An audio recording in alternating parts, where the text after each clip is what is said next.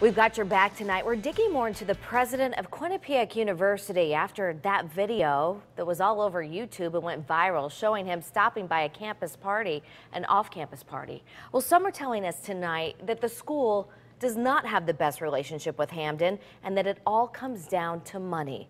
News 8's Jason Newton is live in Hamden with this new information tonight. Jason.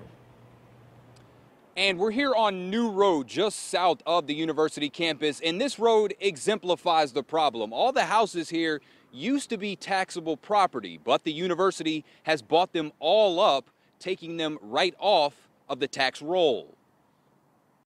I didn't even know this street existed. I'm gonna have to buy all these houses.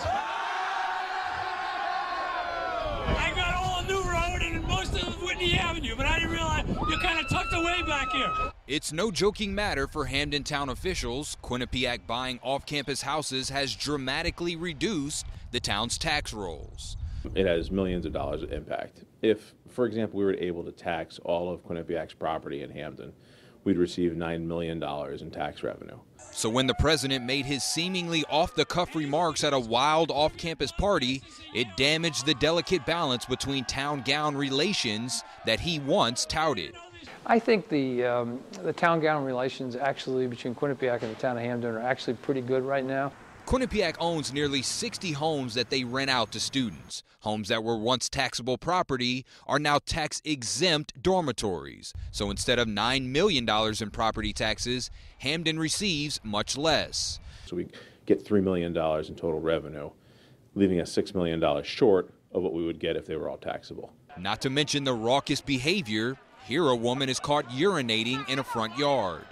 Oh, hi, Quinnipiac girls. This is not your property. Get off. This footage is from the wild house party where Lahey showed up. It's not a university-owned property, but hosted by students. Quinnipiac is great, and we would hardly have a bad word to say about Quinnipiac moving forward if we could just get the majority of the students, or a further majority of the students, onto campus.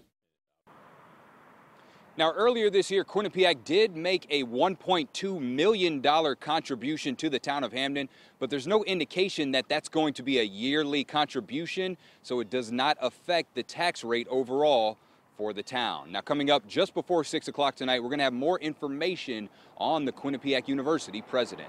That's the very latest live in Hamden. Jason Newton, News 8.